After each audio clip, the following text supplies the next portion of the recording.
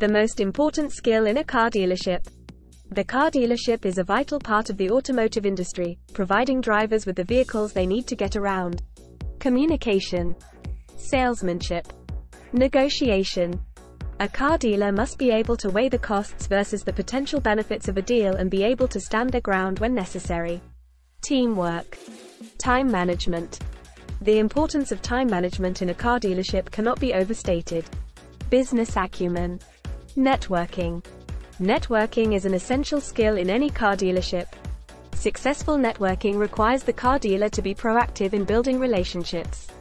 By creating a strong network of contacts, car dealers can stay informed of the latest trends in the industry while simultaneously building trust with their customers. Conclusion.